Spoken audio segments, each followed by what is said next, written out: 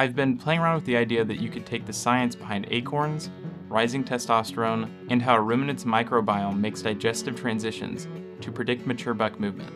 And I think I'm onto something. This video is not about the rut, but I feel like the rut is a good starting point for the video to help show the effectiveness of the early season. I'll try to refrain from explaining the science behind the rut for now, and we'll mainly just focus on the basics. The rut only comes once a year, and in theory, peaks for a really short time. For Missouri, the first estrus wave includes roughly 70 to 80% of adult does entering estrus during this peak window. For my area, experts estimate that this takes place around November 10th to the 20th. But as most hunters notice, this is not a statistic set in stone. It is not uncommon to find mature bucks starting to tend does in estrus as early as the start of November.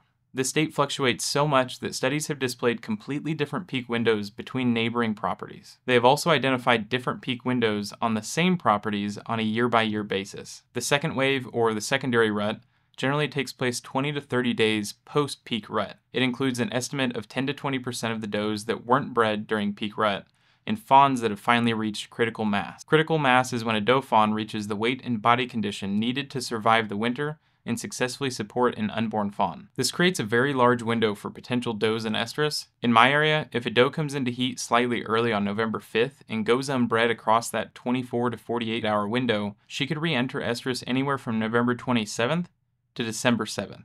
If you had a doe come into estrus a touch late, let's say November 25th, and go unbred across the 24 to 48 hour window, she would re-enter estrus around December 17th to December 27th. And lastly, we have the late and kind of third wave. For me, this is around January, and a smaller percentage, maybe 5 to 10%, made up of mostly yearlings and late-born fawns, will re-enter estrus in this time frame if unbred for their original late window. As you can see, it can get a little bit overwhelming. With does cycling into estrus over an extended period of time, and dominant bucks locking down and tending for the majority of that time, your chances of catching a mature buck slip up in this time frame is pretty high. But in overpopulated areas, he won't be on his feet nearly as much as people think.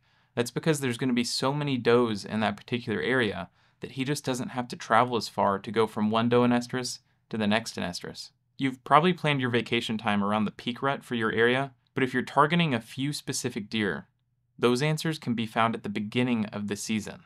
Unlike the core of the season, mature bucks are very active in the evening on a predictable feeding pattern during this short period of time. A mature buck's behavior during September is almost completely disconnected from October and November. What this means is that the habitat you traditionally encounter mature bucks in during the fall may or may not be used by them during the summer. Therefore, the strategies and stands that you use come peak rut are probably not going to apply that much at the beginning of the season. I'm going to pause the video for a quick disclaimer. I'm actually starting a Patreon with one single tier. The benefits will include things like behind the scenes content that doesn't fit on my channel, live Q&A streams, private property and maybe some public land breakdowns, voting for community input on future research ideas and videos, and some technology deep dives that I get asked about a lot in terms of what type of gear I'm using. You may also become a test subject in a way for any merchandising and other random ideas that I ever come across. If you're interested, I've included a link to it in the description of the video. Thanks, guys. First, we need to locate a summer buck herd. For ag land, just take a casual stroll to your spot, settle on the edge of a crop field with your binoculars, and enjoy a nice, relaxed, leisurely scouting session. Bucks typically move in groups, with the size of the group largely dictated by the amount of available food. They navigate through distinct feeding zones and are best observed from positions that offer long-range visibility. In low-pressure areas, does and younger bucks often bed right up against the desired feeding zone. Mature bucks are often found 50 to 200 yards away from their feeding zone, but I have recorded them bedding right up against their food source pretty often, especially in times of disparity. Finding a bachelor group is only the first step. You really need to identify the cover that the deer is using during the day, which can often be done without ever entering the woods. If possible, most mature bucks prefer to utilize multiple feeding zones. Finding both of these locations will allow you to pinpoint the section of timber that he's using for his bedding. In the end, ag land scouting is not that difficult, so kick back and enjoy the show. Hill country, Alabama rainforests, and I'm assuming deltas are miserable compared to ag. For starters, in hill country, there are hills. It's flipping hot, and in my experience, these areas have far more bugs that would like to eat you or carry you away. An e-bike would likely help you with hill country endeavors. I'm too poor for one of those, but I do have a mountain bike. In these types of habitat, the main challenge is actually finding mature bucks during the summer. With ample native browse, you're going to have to spend many hours on foot trying to stumble across their bedding area. While I've previously stated my reservations about using trail cameras, they do have some potential use here. If you're not able to scout for a good amount of time, you're likely to wind up with more questions than answers. If the trail cameras can produce an image of a target buck, take it for what it is, a snapshot of time whenever the deer was in that location.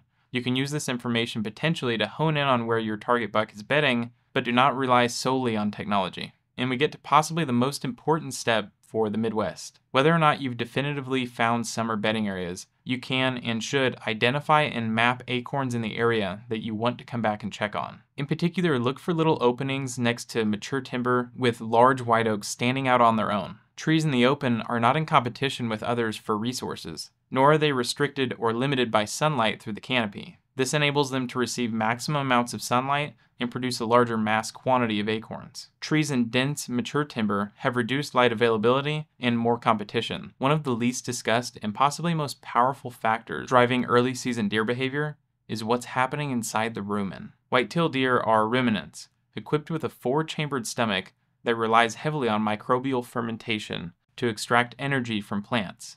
But here's the catch. The microbes themselves must constantly adjust to the seasonal diet shifts deer face. This adaptation period is a major driver of deer movement, feeding intensity, and possibly bedding predictability during the early season. Some of you may know how this works, but for those of you that don't, let's explain how the 4-chambered stomach digests its food. Let's start with the rumen. This is the largest chamber, functioning as its microbial fermentation vat. It houses billions of bacteria, protozoa, and fungi that break down cellulose, hemicellulose, and other complex carbohydrates into volatile fatty acids. These serve as the deer's primary energy source. The rumen also acts as a storage reservoir, permitting rapid intake of forage followed by a slower microbial digestion. Next, we have the reticulum. This section works closely with the rumen, and it's essentially a honeycombed lining that's trapping dense or indigestible material and facilitates regurgitation of partially digested cud. This process allows for secondary mastication, reducing particle size and improving microbial access to the plant cell walls. Then we have the 3rd chamber, omasum. I could be saying that wrong. This section functions as a biological filter. It has many muscular folds that increase surface area and selectively absorb water, electrolytes, and residual VFAs, while grinding plant particles even further before they enter the abomasum.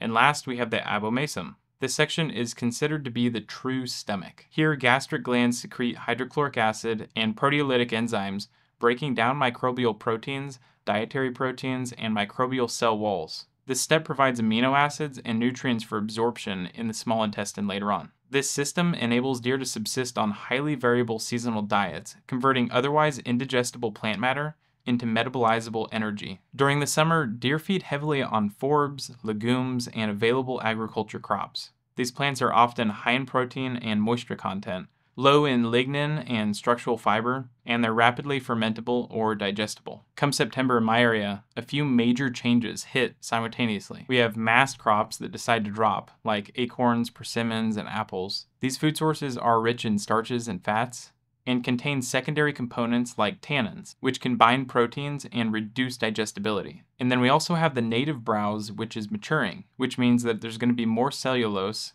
hemicellulose, and lignin content in the plant. These require a completely different set of microbes to break down the cell plant wall. And finally, the part that's actually important for the hunters. This shift that's taking place in their microbiome is not instantaneous, which plays to the hunter's advantage. The microbial populations inside of the rumen need 7 to 14 days to restructure and scale up the new teams of microbes capable of digesting woody, fibrous, and tannin-heavy foods. At the beginning of the 7 to 14 days, deer are unable to extract as much energy from the mast and browse that they need. This leads to a digestive bottleneck, which forces deer to feed more frequently to meet their nutritional goals. The adaptation window is why deer are so patternable during the early season. They'll hit a food source hard and repeatedly because their gut microbes haven't diversified enough to handle the new type of diet that they're providing. One little bonus feature about fermentation, especially through this time where they're going through a really dramatic change. Fermentation is exothermic. That means that it produces heat. During this transition, microbial turnover spikes, meaning more internal heat is generated. Couple that with a warm early season, this is definitely going to help push deer to bed in much cooler microclimates, because not only is it hot externally, but they're actually internally hot thanks to fermentation. That's a direct physiological link between rumen function and bedding behavior. There happens to be one more really important event that takes place during this time frame. Bucks are shedding velvet. Velvet shedding coincides almost perfectly with the dietary shift from forbs and crops to mast and woody browse. So at the very moment bucks are adjusting to rising testosterone, their rumen is also retooling itself all at the same time. If you own private land and want to help supplement this microbial shift, then you may have one final alternative.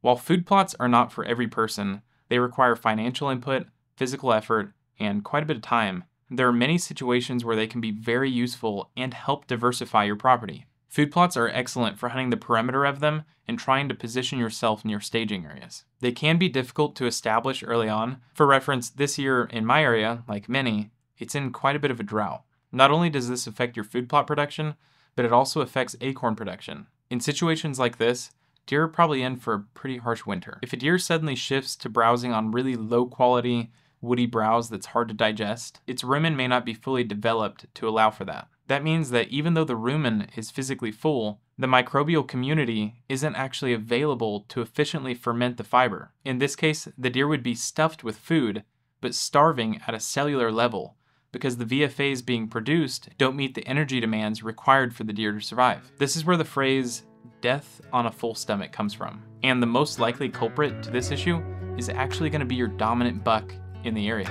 See, he's depleted all of his energy stores going into the late season throughout that rut time frame. And in many cases, an adequately sized food plot can actually possibly save his life going into the late season. I hope this video helped expand your mind and gave you a new way to look at early season deer behavior. Best of luck to those already hunting and those about to get started. Thanks for watching, and I'll see you next time.